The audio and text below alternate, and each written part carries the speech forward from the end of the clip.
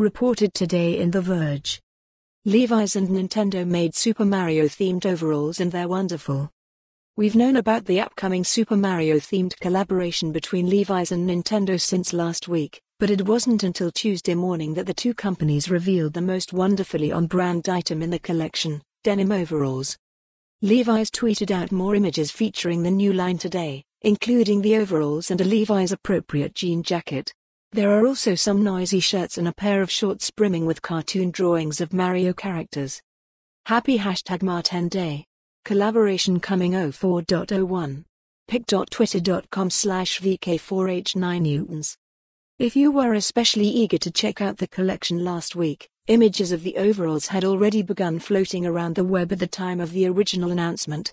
But Levi's made sure everyone was aware with its tweet, which also included the April 1st release date of the drop. We don't have pricing for any of these items. Levi's jean jackets tend to run between $50 and $200, while the apparel looks relatively accessible and likely not too pricey.